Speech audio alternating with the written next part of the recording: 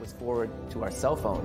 So, you know, we'd be taking customer calls, writing it down in a binder. People would call the 800 number to complain about erratic driving. I'd be the one in the driver's seat, you know, answering the phone saying, "Oh, I'm very sorry about that. We don't condone that type of driving in our company." And I'll definitely talk to that employee when he gets in. We will talk to those guys when they get back to the office. So I always joked I probably fired myself 5 or 6 times.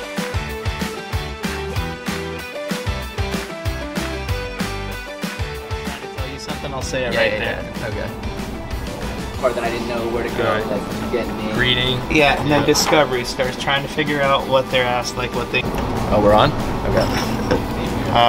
Let's see. Sounds like you're not having a stressful day. It's your brand, What are they upset about? They didn't have a receipt. Help you out. Definitely sounds like right up our alley. What I'm going to do is collect some basic information, then we can check availability and set up a free on-site. The clapper.